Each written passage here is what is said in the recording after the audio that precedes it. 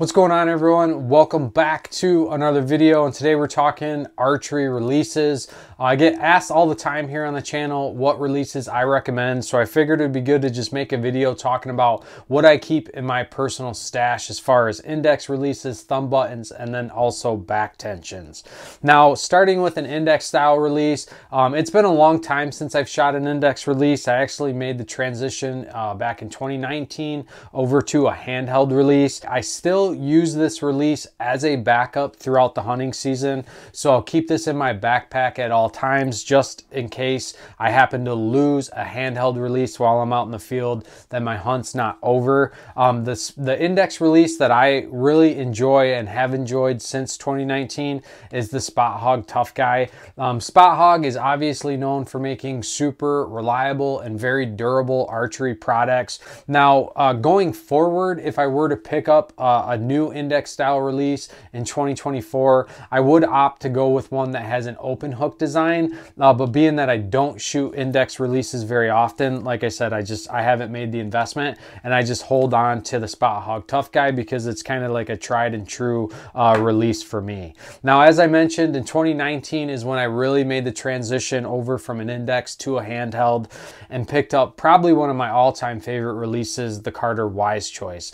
Now, I've ran this release basically from 2020 all the way up until 2024, and this is an outstanding release. It is still available today, but they have released an updated version which they call the Wise Choice 24, and we'll talk about some of the differences between this older one and the newer one. But what I really liked about this release at the time, and I still like about it, is it is very simplistic to set this thing up. There's only one adjustment screw, which is going to allow you to control the trigger tension, so how hot or how cold you like it. Immediately when picking this release up, I love the way that it felt in the hand, and I also really like the index loop. One thing that was a concern for me when transitioning from an index to a handheld was the possibility of it slipping out of my hand, and for whatever reason that index loop did make it feel like it was a little more secure. Now, another reason that I really like the Wise Choice is because it does have a closed loop, or a closed self-closing jaw, so you can put this on your D-loop and hang your bow up in a tree stand, and you don't have to worry about it falling off. Like I said, an outstanding release. Now, the changes on the new 2024 is they did beef up the triggering system in their new Wise Choice, making it a little bit more robust. I know people were complaining about failures on the older Wise Choices. I've never personally had an issue, but like I said, they did beef that system up, and then they also added back in a travel adjustment screw, really giving you the ability to kind of further dial that release in for how you like to shoot. And then also, probably my only complaint about the Wise Choice was the fact that you didn't have a whole lot of adjustability when it came to the thumb peg, as far as like the positioning of it. So they do include their Adjusto trigger bar, which you could buy separately if you have an older Wise Choice, but now the newer ones will come with it, and like I said, it just gives you more flexibility to set the release up for your desired fit and for how you like to shoot. Now, when talking about hinge style releases, I've shot multiple hinges over the years, but the one that I picked up in 2024 that I really enjoyed was the HBC. Now, this is an older model. They do have a more updated one, which is the HBC Flex. Really, the only difference between those two releases is the fact that the new one does give you the ability to swivel that third finger, so you can run it a little more forward or a little more swept back. The body of the release is exactly the same, aside from that third finger. The neck or the head, the release head design is the same. The sear is the same. So everything has basically stayed the same from very early on with the HBC releases, because again, it's another tried and true hinge system. Now, what I really like about this hinge is that it does have the auto returning head, and then it is micro adjustable, which for me, if I'm going to shoot a hinge, is definitely something that's a requirement for me. And then also, I really like the fact that you have these engravings on the side which tell you how hot or how cold you have the release set up. Now, another really nice thing about the Tru Ball HBC lineups is just their click. I've shot other hinges where the click isn't as audible as this one is. and you kind of feel the click a little bit more in the body of the release versus actually hearing it.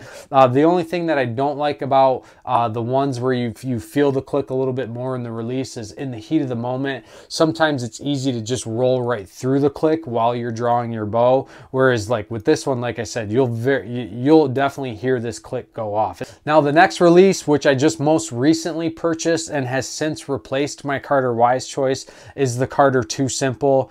I love Carter Releases. I think they do an excellent job. I think they make an excellent product. Their releases are very crisp, and the thing that really sells me on Carter is that even with a travel setting, you can still achieve a zero travel release, and that's a true zero. There's no leftover travel in the system like there are if you shoot like the Stan Onyx. You can set that to zero travel, but you still have a little bit of play in that thumb peg where you're not going to get that with the Carter Release. Now with the Too Simple, another main reason why I picked this up is because of the shorter neck design. I was trying to increase my draw length, and one way to do that is to find a release with a very short neck. And this allowed me to go from 26.5 inches back up to 27 inches and still maintain that exact same anchor point. And since picking this release up, it was a little bit of an adjustment because I lost that index loop. But like I said, I've really grown to like this release. I've been shooting it since I picked it up in early 2024. Also use this on my turkey hunt. And like I said, fantastic release. It does feel very similar to the Carter Wise Choice.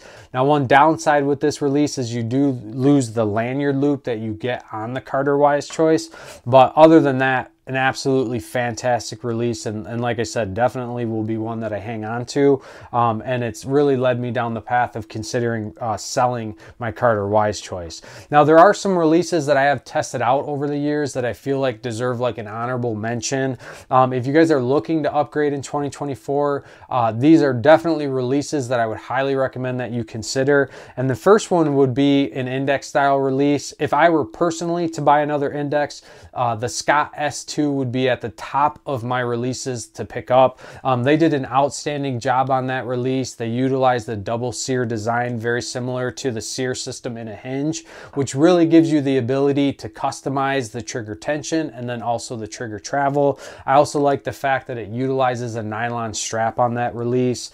Another index that would be again at the top of my list would be the Stan Solex. They did an outstanding job on that release as well. When it first came out, there were some issues with it, but they've since resolved that. It does utilize a nylon strap, so you have a very wide range of adjustment. Very easy to dial that release in for your preference, and like I said, a really good option. Also a very crisp release.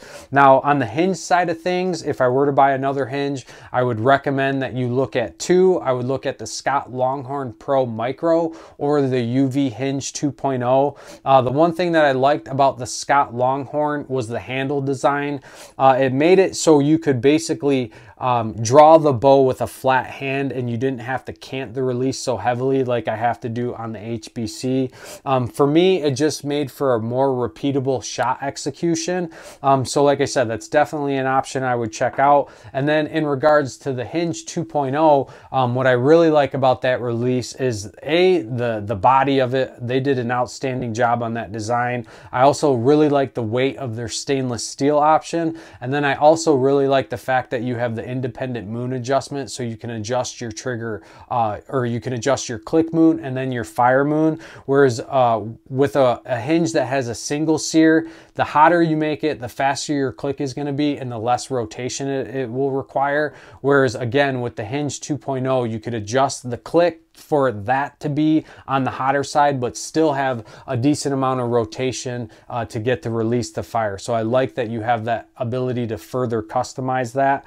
And then when it comes to a thumb button, obviously I would recommend the UV button, just for the simple fact that, again, you can set that up to be 100% zero travel, even though that they have a travel adjustment. And then also what I really liked is that being that the Hinge 2.0 and the UV button share the same body design and the same hook location, you can transition between those two releases very easily and you don't have to worry about your anchor point changing. But like I said, I just wanted to answer a bunch of questions that have been getting recently about what releases I would personally recommend. Like I said, this is what's in my personal stash, but I also gave you guys a decent list of other releases that I would definitely recommend that you check out if these do not fit your budget or fit the style of release that you're looking for. Of course, if you guys have any other questions, you can leave me a comment below. You can always reach out to me directly on Instagram. I'm always happy to help. If you guys have not subscribed, please do so. Your guys' support greatly helps us out, keeps us doing what we're doing. And until next time, stay safe, stay healthy. We'll see you on the next one.